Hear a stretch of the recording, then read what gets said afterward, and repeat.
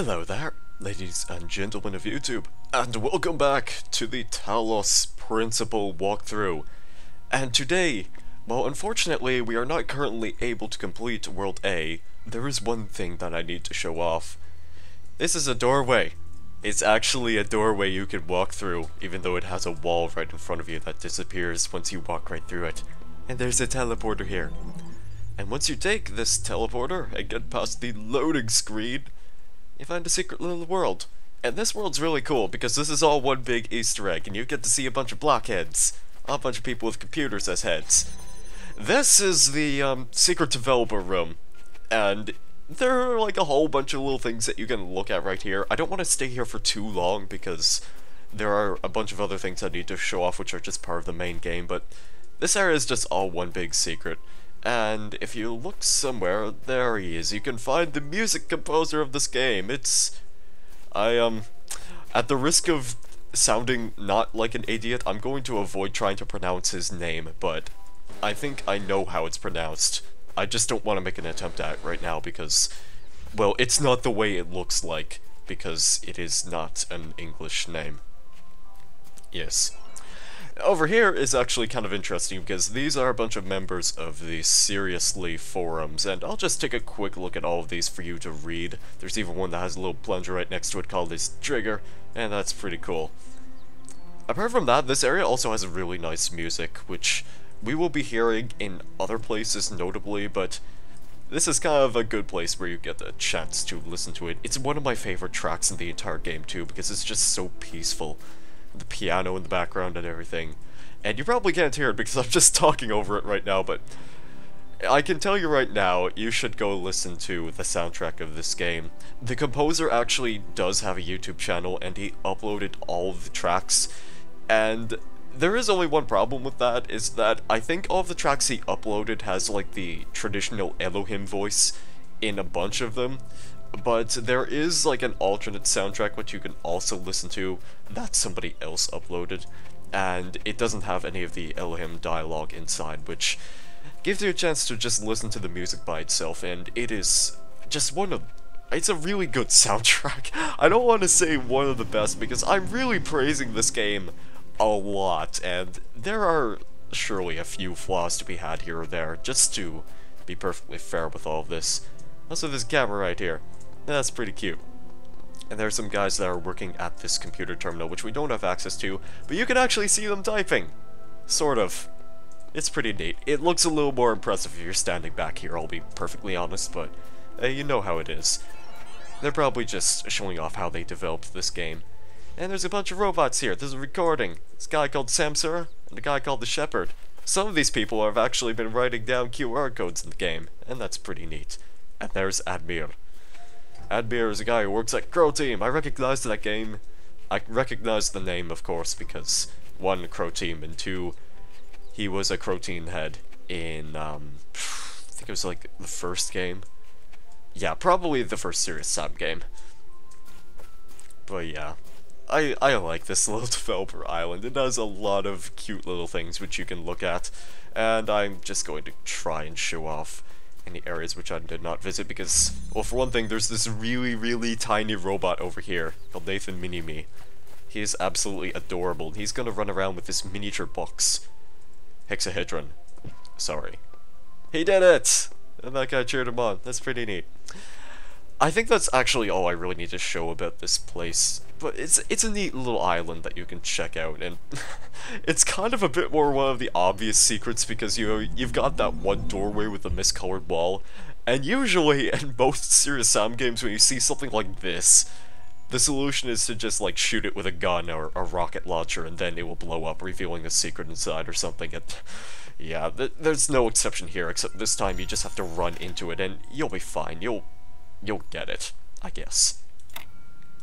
Anyway, here's a Tetramina puzzle. You solve it by doing this. I'm glad I had that memorized, because otherwise we would probably be there for a while. Button. Congratulations, you won the game. Just a sec, let me find that end movie. I know it's around here somewhere. Nope. No. That's not it. Where the hell is that video file? Oh, look here. Somebody made a Serious Sam parody, Back to Egypt. I'm gonna go, review this. You keep playing. There's more puzzles. I was just joking around about the game being over. I was just getting bored of watching you, and I was gonna cut you off. Carry on. If it gets too hard, you can always come back to these easier puzzles. I'll be up in the tower with some popcorn. Don't disturb me. I'm pretty sure the parody he's talking about is a map for one of the Serious Sam games, which is like a custom map someone made, but I cannot recall which game it's for. It sounds really, really familiar, though. Maybe I'll take a look at it someday. Maybe not. I don't know. I can't really live up to my word that often. This is the tower. This is like one of the most impressive structures in the entire game. Like, just look at that. Eventually, that tower is going to come into play, because, well, there are a bunch of QR codes in front of it which you can read. This is such a neat area. This is, of course, the main central hub where you can access all different worlds. You've got World A over there, World B over there, and World C over there.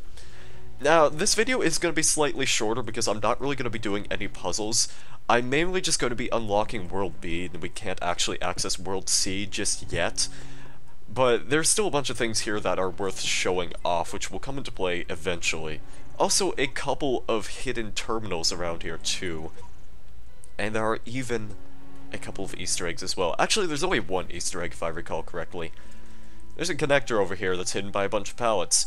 And we need that connector for this area, which has a star in the back. And yeah, I'm just gonna break the ice right now by saying we will not be getting the secret star until way later on in the game. So, I hate to disappoint you and keep that in the back of your mind, but just a fair warning, we're not going to be there for a very, very, very, very extremely lengthy amount of time.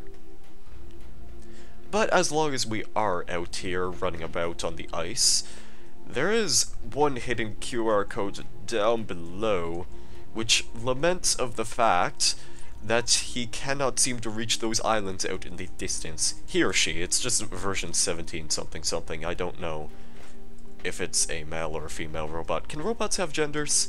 I think we've invented robots that have genders at one point or another, but at the same time, it really doesn't seem necessary, but I don't know what I'm talking about. I'm just hindering progress of technology. I'm being sexist against robots which could have genders, and I'm sorry. I should not be that way.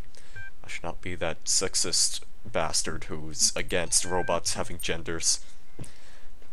Anyway, that was a hidden terminal. On my first playthrough, I never discovered that one was hiding back there for a long time. It's not really that obvious, and I don't think you can actually hear it beeping at you through this building over here, which is World C. We still need 2 more sigils to access this world, but we're gonna go ahead and check out these couple of files that are hidden inside this hard drive, which talks about the Kingdom of Heaven and also the Kingdom of Hell and stuff like that. Very deep stuff. So you can actually tell, oh, there's a bunch of QR codes here. You can actually tell which area, like which world per se, has which different theme. So you've got World A, which was based around Rome. You have World C over here, which has some angel statues on it. And I think it's like called the Land of Faith. And you have World B, which is Egypt. It wasn't really a surprise, honestly. But I'm gonna go ahead and open up this terminal and get more files, such as Oxyrhynchus. At the Book of Osiris.wikipedia, which has a bunch of information. I'm actually wondering if it's just like that on the original Wikipedia page, unless somebody changed it, in which case, well, that would be bothersome because people can do that on Wikipedia. Anyone can edit pages. So, of course, it's bound to be really accurate information. We're going back to this area because there is one thing that's worth showing off. There's another radio over there, and this one's a little bit more difficult to access than the first one we found in one of the worlds a bit ago. And it's a parkour puzzle. I might fall off. I'm kind of surprised I managed to get this far without falling off at first, but it's probably bound to happen as soon as I like try shimmying around this area, because, well, there's a bit of precise movement involved, and it can be a little bit perilous trying to make your way around, but the result is, well, it's sort of rewarding, I guess. I can't really say it's the most rewarding thing in the world to get this particular Easter egg, but it's there if you want to listen to it, because there's another radio, and the radio usually contains helpful dialogue such as this. What's happening, Sam? Come on, you're my eyes and ears here. Exactly. Even Quinn doesn't know what's happening right now, so yeah, good information. That's good stuff right there. But I think we are just about finished in this area of the hub. I cannot wait to tackle that tower because that is just one of the best places in the game. But to hold you in suspense, we are going to do another sigil puzzle, and I've forgotten how to do this one. So we might be here for a while, but just bear with me, and we'll get through it eventually. As I've stated before, a lot of your puzzles are gonna end up looking like this. It's gonna be a bit of a mess. These things will take a lot of time, but in the end, it'll be worth it, I feel. Because in the end, we did solve it in almost no time at all, so there's pretty much no reason to complain. Now we're gonna go down -1 floor. Oh, for pity's sake. Egypt again? I friggin' hate this place. Come on, Crow Team. How about a little originality? How many times have we done ancient Egypt now? Nothing but dusty old tombs and sand. He hates sand. It's coarse. It gets everywhere, especially his red sneakers. This is the Egyptian hub world, and I'm pretty sure a lot of these assets are just transferred from Serious Sam 3 BFE. I think there might be a few different things here, but I'm not gonna go looking at every individual piece of geometry from Serious Sam 3 and compare it to this game, but this area is pretty cool. It doesn't have any Easter eggs in the hub, unfortunately, but it introduces a couple of new items. This is a fan, for instance, and over here would be a copying machine thingy. I'm not entirely sure what this thing is called. But anyway, we don't have enough sigils for either of these, so obviously we are gonna have to get a jump start on some of these worlds. Which I'm not gonna do in this video, but it's worth showing off. Once again, there are 7 main worlds, there's a star world, and 1 boarded up area, which you will see in a while. Not right now, just in a while. It will take some time before we have a chance to actually show those areas off, unfortunately. And as for the Star Worlds, I think I might be tackling those last as well. So we're just going to go out of our way to collect as many stars as possible first.